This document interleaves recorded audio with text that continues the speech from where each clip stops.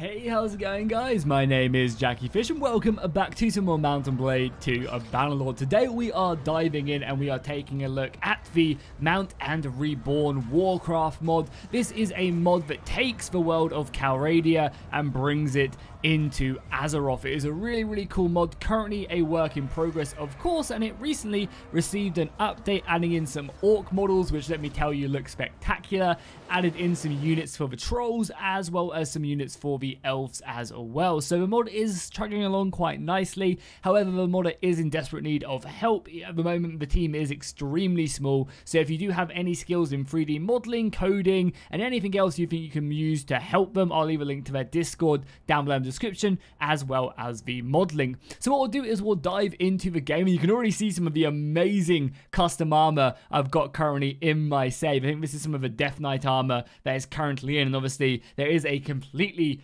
fully working custom campaign map as well, and they also have some very epic they have some really epic screenshots as well in the background for the load screens now as well. There's a handful of these that again really just take you out of playing Bannerlord and put you into playing in the world of Azeroth. And as you can see, the custom campaign map, for those of you guys who have not seen it, is currently in. Obviously we've just got one of the eastern islands at the moment, but who knows what will happen in the future. Maybe they'll add in more, maybe they will decide just to go ahead and stick along with this. But as you can see, the campaign map is extremely detailed, looks amazing, really awesome, and it's only going to get better and better as well the more the mod gets developed. You know, when they do find the time to go in and change like the actual look of these settlements to fit more of the World of Warcraft theme and like change what villages and stuff look like, it's going to be really dope indeed. I cannot wait for that. But so far, I think as a base layer, this campaign map is spectacular. I mean, it looks really good from a bird's eye view, that is for sure. And you can get down just like this, and yeah, it just looks amazing. It really does. So at the moment, as I said, they have recently added in some more orcs, and if I TP over here really quickly and we go in, you'll be able to see here are the orc models. I think they look amazing. We'll dive in and take a look at these guys actually in battle, but it's really impressive what they've done.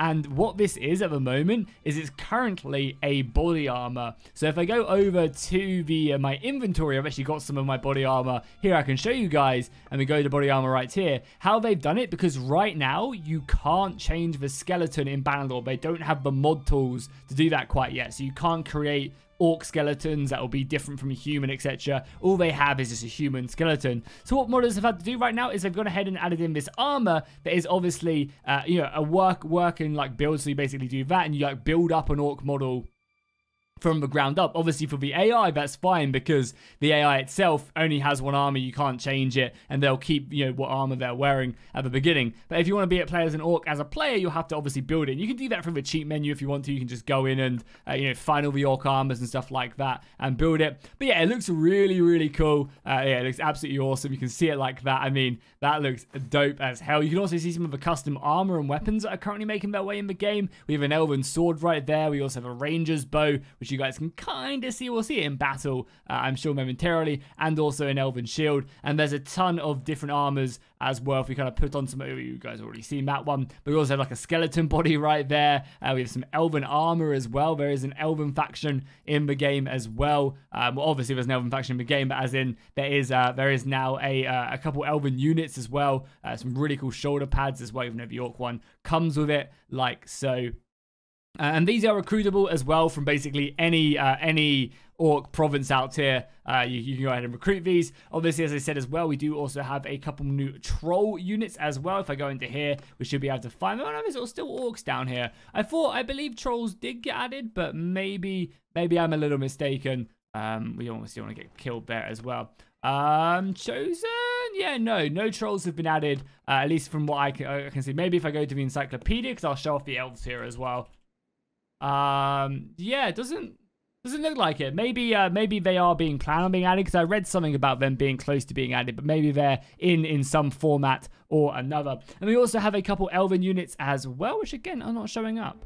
Okay, so I think it's more so that the troll roster has been fleshed out, and now it's just the time for them to actually add in the units for them, as this obviously does very much look like a troll roster. So I think that's going to be the case, is that it's just currently obviously a work in progress, and now they've kind of got their plan to go forward, which makes a lot of sense. We obviously also have the elven units that have recently been added. So these are the new elven units. We have these guys right here with their cool armor, as well as the super high level spell breakers as well, and a few of these lower tier ones, but again still need assets, but they are getting there slowly but surely. Then we obviously also have the Men of Stormwind, and they have a very, very nice roster in the game. Definitely a playable one. I think that's obviously the most playable roster as we speak. It is definitely Stormwind. If you go to these peasants, you can see they start off pretty low tier, and then they break out into Men of Westfold. You have the Spearmen, you have the Swordsman right here. As you continue to go down, the Stormwind Guard, you can see some of their really awesome shields there as well. Some of the cavalry, some Stormwind Crossbowmen set up right here. You also have some marksmen as well. So the Stormwind roster is definitely the most fleshed out. And again, you can find all of these if you want to go to the encyclopedia, see exactly what units are there, and just go to Azerothian, and then you can find them. There is also obviously the Orc Grunt as well, which is the first Orc unit. But now they've got kind of this set up, they'll be able to really start pumping out the units. And then you also have the special noble troop line as well. Yeah, you actually have some very, very elite cavalry again, which looks really good indeed. Yeah, that's going to be them units. So let's dive into a battle really quickly so you guys can actually see the orcs in battle, and these are some of the skeletons as well. Obviously, the undead will be a pretty strong foe in the game. And I mean, just look at that. It looks so good. I love what they've done with these orc models. Really, really cool stuff. And obviously, we have a pretty big shield right there. We also have a bow as well, so we can start hammering off. Like, obviously the bow is a bit big for us, but we can definitely still use it. And you guys can also see as well my orc grunts moving forward. So obviously now that they've got these orc bodies in, they can really start to look at, you know, adding in some real nice details, some more armor weapons and other crazy stuff like that. And obviously this mod is very important to actually have you know, monsters, orcs and all that stuff in, like Turin warriors and stuff. Like all that stuff definitely is a lot more possible now, which is really cool to be able to see that. Hopefully my Orc Warriors are going to do okay. It does not look like they're doing okay. And even with this glorious sword, I think we're going to be struggling a little bit. There's only so many of these guys I can take down as my Orcs flee the cowards. Okay, I mean, it doesn't really matter. I'll just let these skeletons kill me. Probably could fight to the death, but if they just kill me, then we can jump back into the campaign map. Oh my god, I've got some, I guess it's orc armor, which is really, really tanky there. Maybe I just come playing on a low difficulty in this campaign, probably. But yeah, so obviously you have that as well. If we just leave really quickly, you guys can see all of this. There are a handful of really cool custom maps as well, scattered throughout the game. I think we go to Goldshire as well, head into it. Is actually a completely custom map as well. So that's obviously what they're really focusing on doing as well, is adding in these really, really cool settlements. No, Goldshire isn't. Okay, maybe I'm mistaken, but they definitely do have some in. I thought Goldshire was in. But what I'll do is I'll put the pictures up on your screen right now so you guys can see them for yourselves. And they are in-game somewhere. I'm just not 100% sure exactly what settlements that you do find yourself in. But yeah, still really, really cool stuff. And I can't wait again to see this mod just get more and more developed, because honestly the possibilities are endless now that we've got orcs, you know, non-human characters in a game. They look really good, so I can't wait to see what they'll do in the future. Definitely go check out this mod again. As I said, I'll leave links to it down below in the description, and I'll see you guys in the next one.